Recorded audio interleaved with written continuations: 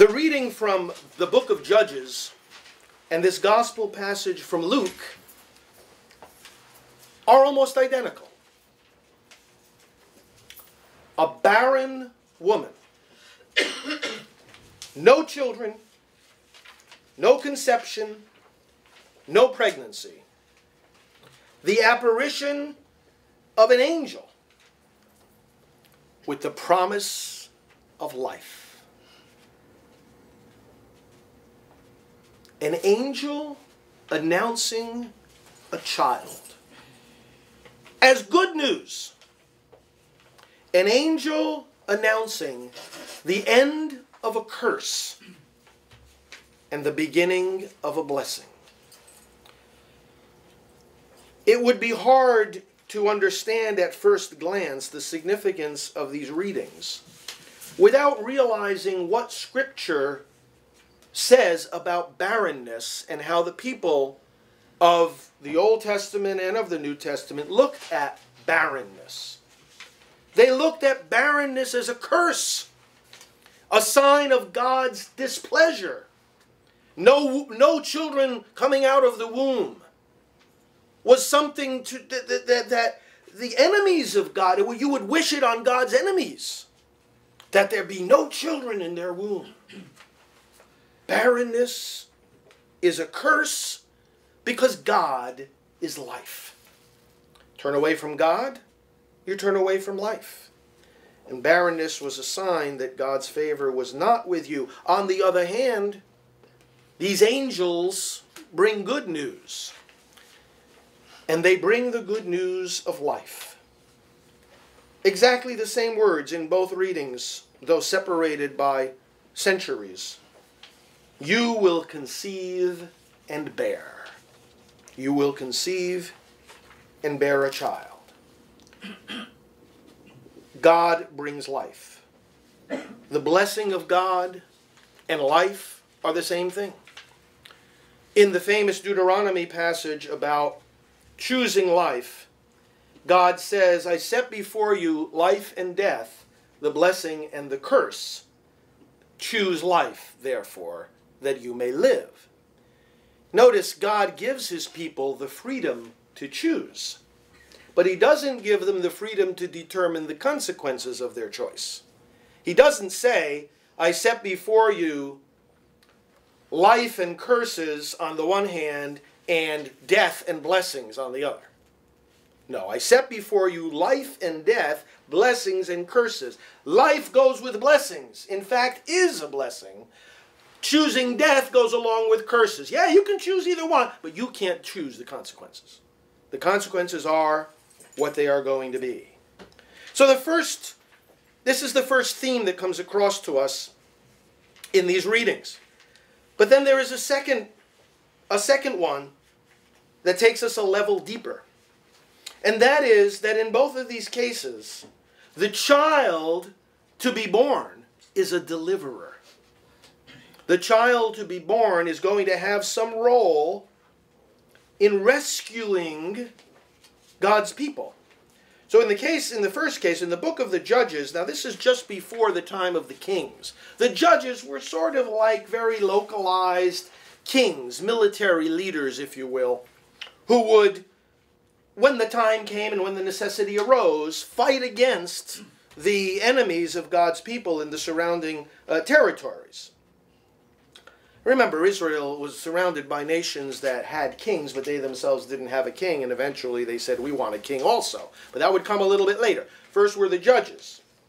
And this was one of the great judges here that is conceived and born, namely Samson.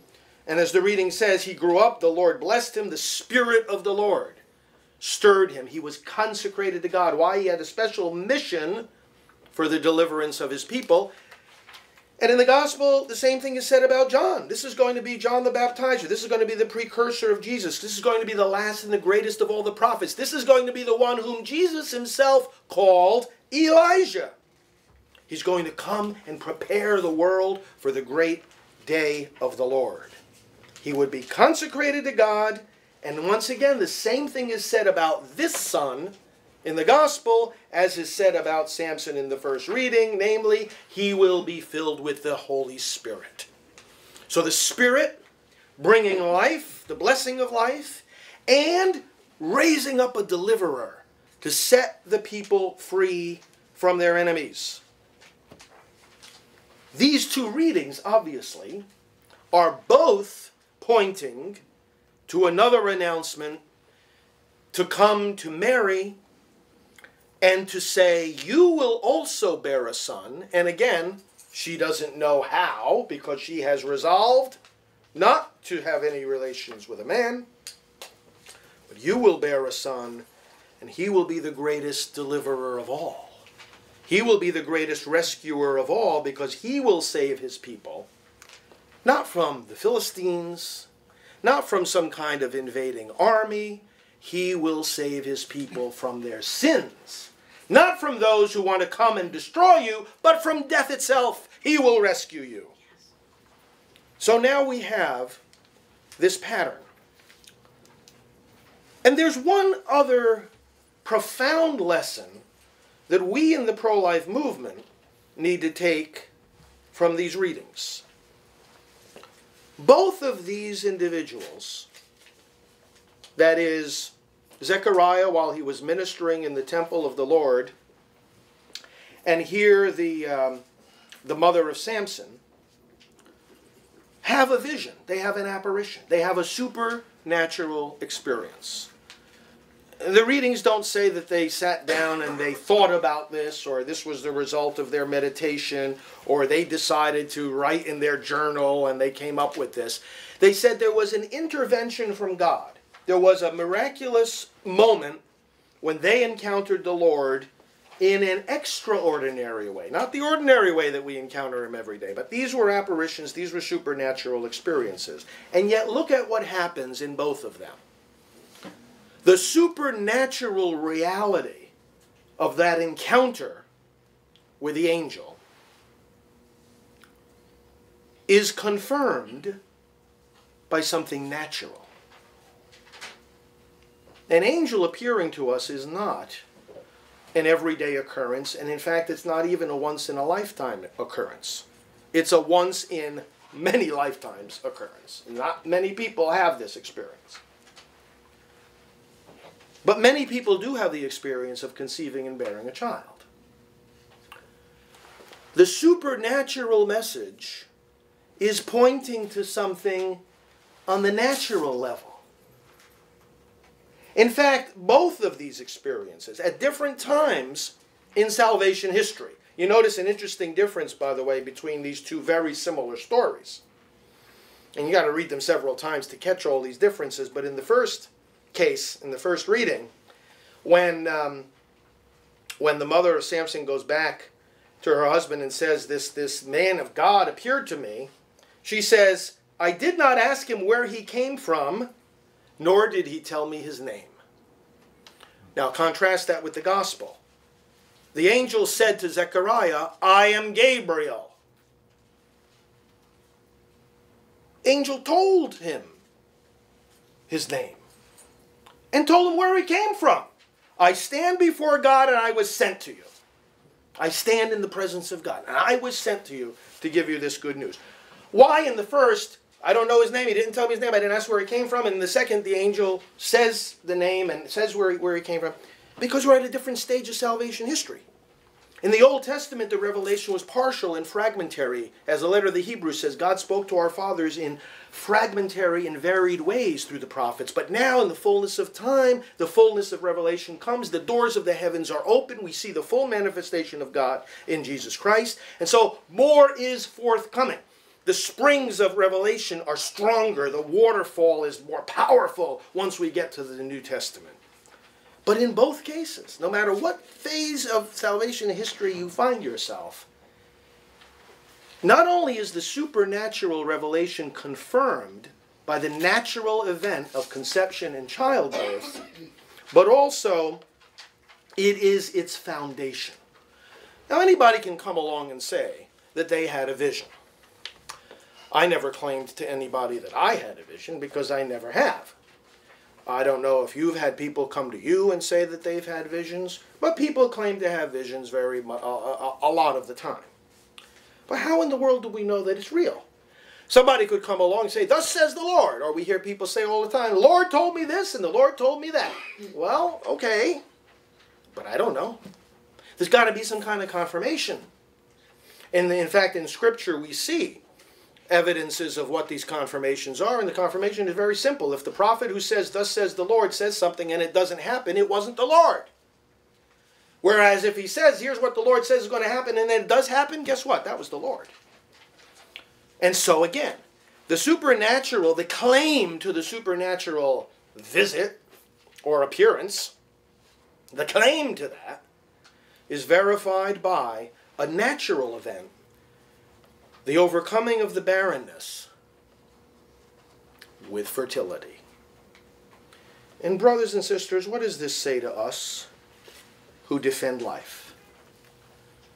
First of all, our religion is all about life. Christmas is not just about the birth of a child. It's about the birth of a whole new humanity.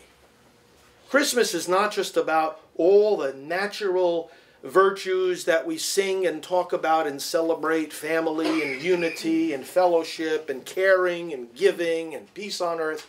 All of these are natural desires of the human heart and aspects of natural happiness.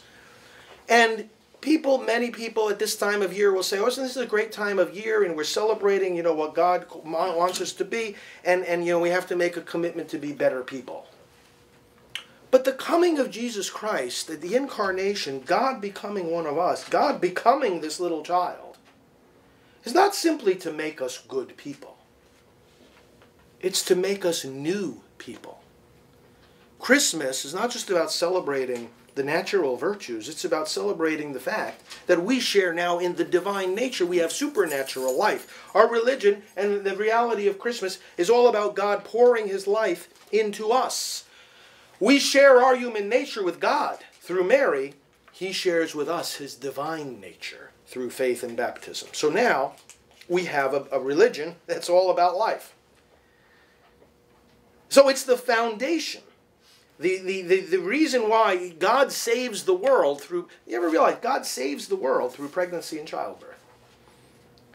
He brings us salvation in that way. We're about to celebrate the coming of the Savior. Why aren't we about to celebrate the coming of the Savior by saying, "Oh yeah, the first Christmas, wasn't it wonderful? The sky opened up and there was a big earthquake and down came the King of Kings on a royal throne with millions of angels surrounding him." Why in the world couldn't he have come that way?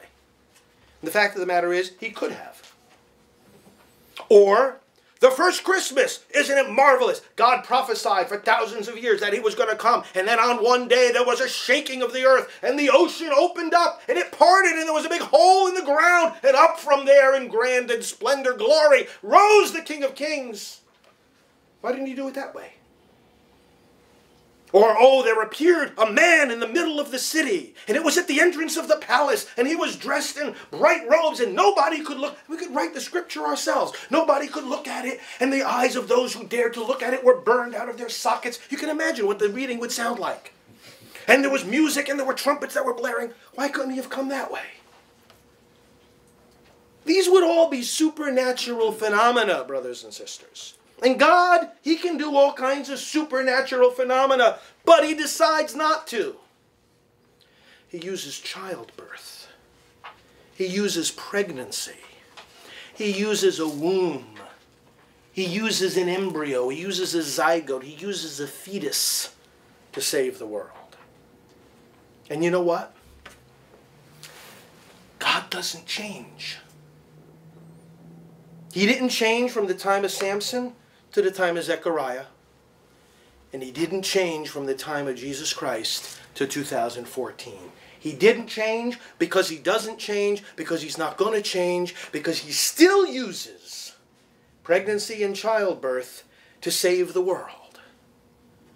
And barrenness is still a curse. And the blessing of life is still a blessing.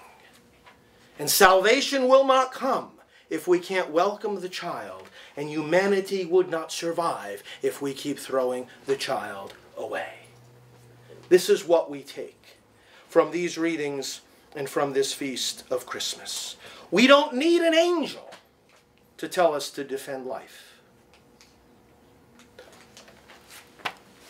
We don't even need this to tell us to defend life. You know what we need? All we need is this, our own humanity. Are we alive? Is that good? Do we have a body? Are we human? That's all you need. You don't need any authorization to defend life.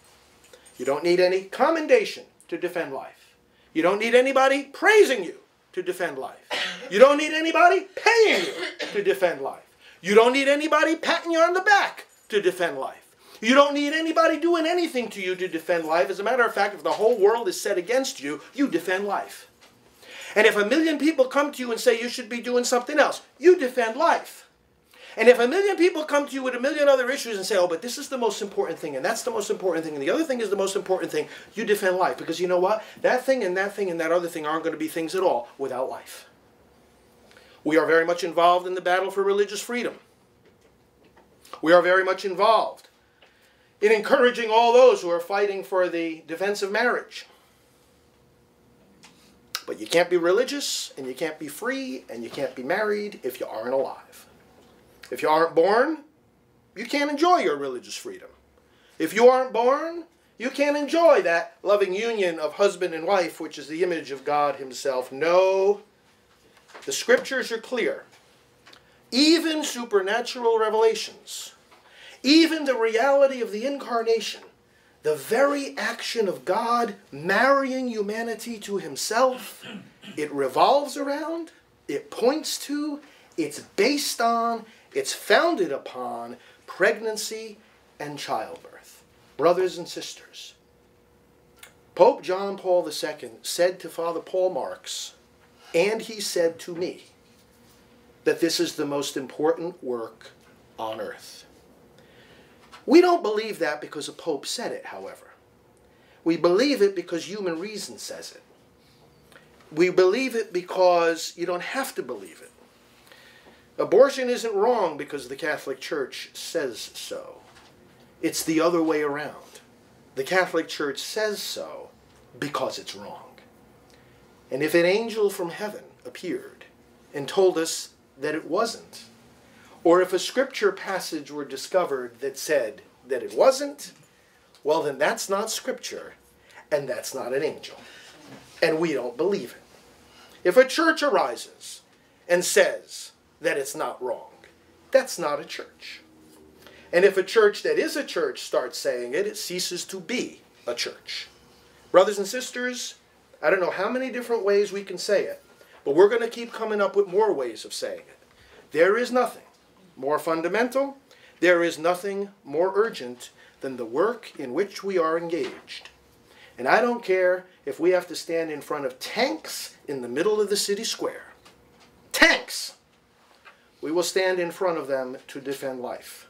We will hold up the unborn children, and we will say, every nation in the world, come and rally against us. We defend life. Now that brings us, of course, to... I never give one of these Advent homilies or a Christmas homily without talking about some of the Christmas carols. The Christmas hymns that carry such rich messages. There's so many great theological Christmas hymns. Some of them are better than even a lot of these passages that we read from the Scriptures. And the deeper you go into the verses of the Christmas hymns, the more theology and the more doctrine and the more catechesis you get, and the more inspiration you get. You go sing the third and the fourth and the fifth verse. Of course, other Christmas hymns aren't so theological, like Grandma Got Run Over by a Reindeer, or I Saw Mommy Kissing Santa Claus.